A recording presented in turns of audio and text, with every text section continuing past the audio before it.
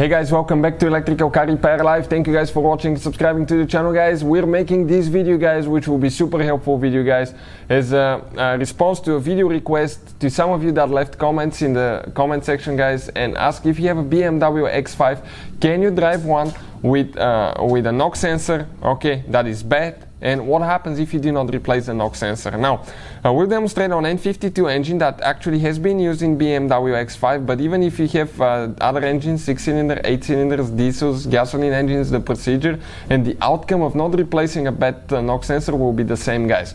Now, we'll demonstrate on 3 series because currently we don't have the X5 at the shop, but it's the same, guys, for all BMWs, and we want to help to any of you guys that ask that question. So that's why we're doing that. Now, quick introduction, guys, to the channel. Every single car we get at the shop, we make at least 200 to 300 free repair videos. Specifically on BMWs, guys, we make close to 400 to 500 videos. Why?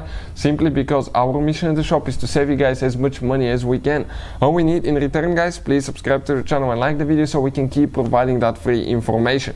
Now, if you guys need to buy replacement knock sensors, okay, or any parts tools for your BMW X5, check out the links in the description of the video below. All that will be shared for your convenience. So that being said, as I said, this is this right here, guys, is a N52 gasoline engine.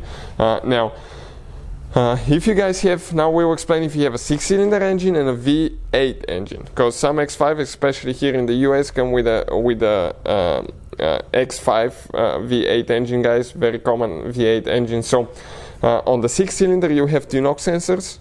On the V8 you will have 4 knock sensors, guys. Okay, 2 on each cylinder head. Now on the 6-cylinder, the knock sensors will be located on the engine block. Okay, let me show you where. You will need to remove your intake manifold, in both cases V8 or 6-cylinder engine, guys. Intake manifold on the 6-cylinder will be on the right side. On the V8 will be between the 2 cylinder heads. Remove the intake manifold, and this device here, this is called a knock sensor. Then you have one more device there, that's the second knock sensor, bank 2, guys.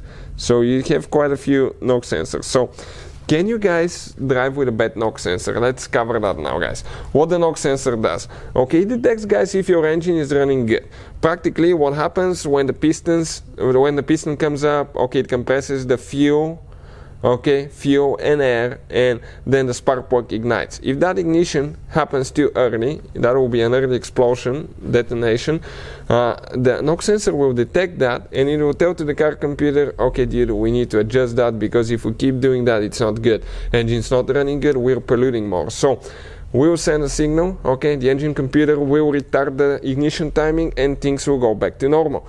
That could happen, guys, because of a different gasoline, octane level, altitude, current temperature outside. It could be, guys, due to so many factors, and it's constantly changing. And if you keep driving with a bad sensor, the car will not know that there is a problem, and that early detonation, guys, can lead to melted or blown valves, because the engine will be running hotter.